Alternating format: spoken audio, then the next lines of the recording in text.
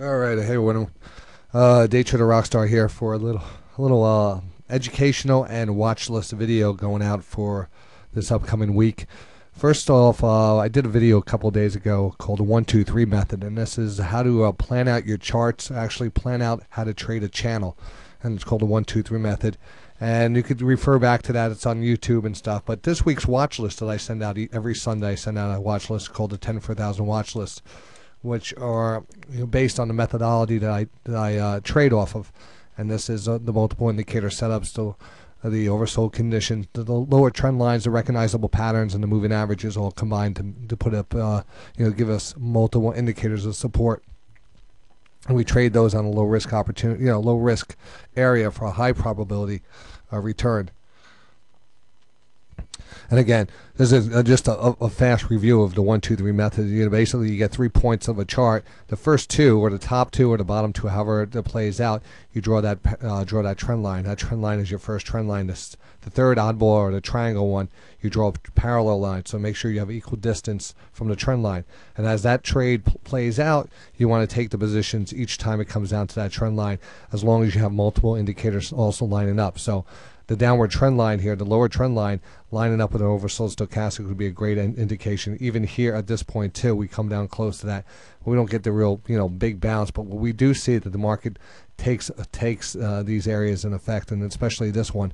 This is a multiple indicator setup. You have the trend line, you have recognizable pattern, you have oversold stochastics, and hence you get the nice move. So that's what I based the 10 for 1,000 watch list on, and want to give us the best setup. So these are stocks. This is a little bonus watch list that goes out to the public.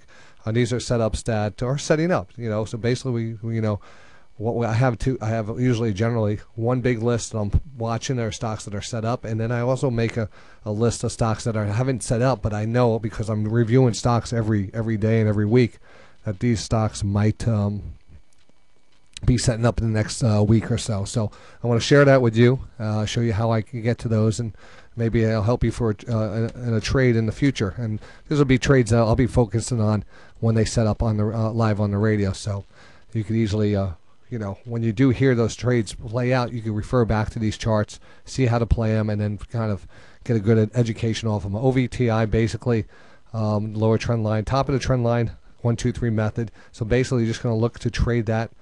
Hopefully get the oversold stochastics, setting up with the lower trend line. A very simple trade when it comes about. So this list of stocks that I'm running through right now, I'll have separate, and I'll go over them every few days to see if they're getting anything gets down to the trigger. Same here, ATK, an established channel. Stochastics work really well with it, and now we're just going to see what's going to happen here. Now we actually could be other trades happening around this. It could be a little pullback and a bounce off of this level, but I really want to take the multiple indicator area and limit the risk, limit any downside. All right, DSX.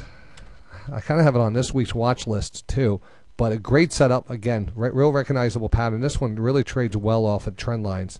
So all we need to do, and now because it's a channel, it really establishes that lower trend line. So all I'm going to do is wait for that next pullback to the DSX. If we don't get it, we don't get it. But hopefully we get a little further pullback, stochastics get oversold, and have another great entry here on DSX, which is setting up.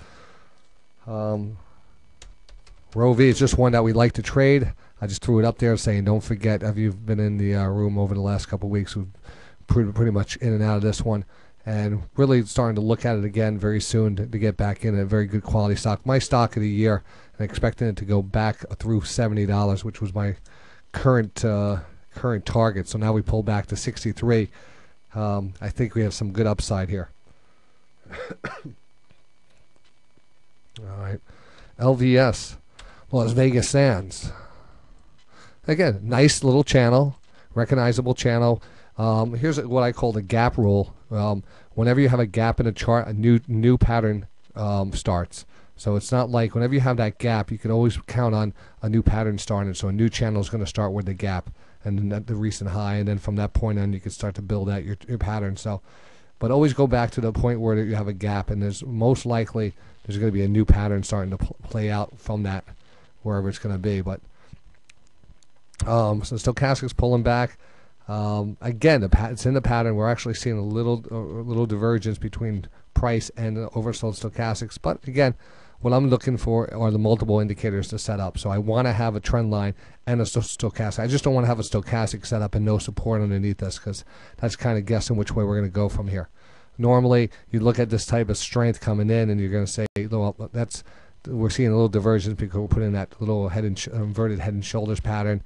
You're seeing a divergence here, so strength is coming in. But in either case, it's a higher risk trade. Boeing. Here's a good example, an upward channel that's played out in Boeing, and you can easily buy it on the lower trend line. It's pushed up against the top of the trend line here, so I want to pay attention to that. BA is the symbol, if I can get that up for you. All right, BA. And again, this, I know I'm going to start rotating and looking at Boeing too. So what I'm trying to do is find stocks that really adhere to the trends, to the channels. This one we took recently off of this pullback, lower trend line support, oversold stochastics, was a nice trade. And again, always looking for, retest of the trend line to get back in it, or something to show us another thing, because an established pattern looks really good, and you can just hit these in and out, in and out. Long as you have, the object here is, you're not going to see this trade every day to get the what we call the high probability move, the long extended move. We don't want to be in the chop here unless you're really a focused scalper. But what we want to do is be in a position in the market where it's going to give us the best possibility of a run. All right, so that's, I want this spot from here to here. I want to be in it. I don't want to be in from here to here, and I want to know this is the spot I want to be in. This is the spot I want to be in. And these you get by calculating the indicators each time, recognizing the underlying trend line. So why not take something like this? Why get overly aggressive in the market? Excuse me, I'm still getting over my cold here. So just a great example of that one. Salesforce. Recognizing that gap, we're going to just throw that parallel line in here, because I know that earnings, or actually Barron's has done a kind of a negative article on Salesforce.com, just kind of a viewpoint on there. So we might get a reaction on the Barron's article. So we're going to watch this level down here for a move down. I don't know how much that's going to affect it. If we're going to move down 12 points on the Barron's, if we do, then I'm going to look for that bounce off of 119.50, and I think it'll be a great place even for a scalp off of 119.50 tomorrow. And Red Hat, again, another gap up, overhead established trend line. Just going to put this trend line down here. I'm going to say buy trigger 41 area, look for that bounce. Stochastics weak, but oversold. So again, just this is how what we call plan for a trade, or plan out a trade. So we don't want to be behind the trade. We want to be proactive in our trading and say, all right, in this case, this is exactly what I'm saying. And once we were able to establish this, and we were like, all right, now all of a sudden we're back at the trend line. All right, so we're back at the trend line, oversold stochastics, everything lining up for a bounce here. I don't have it on the watch list. I prefer to trade downward sloping channels with a break to the upside, and these have a little more risk to a break to a downside. And you can see that there's been some selling here. So I want to watch it. Probably not going to take this, but it's definitely something that you might want to trade out there, because everything is lined up perfectly here. So I would pay attention to this, see how it reacts. That gives you a little more confidence in your trade overall. So that's a few stocks that are setting up. Again, we have the full 10 for 1,000 watch list, which are the stocks that are already set up for this week. I have 3 best bets on it. And maybe I should throw out a best bet for Gimme here.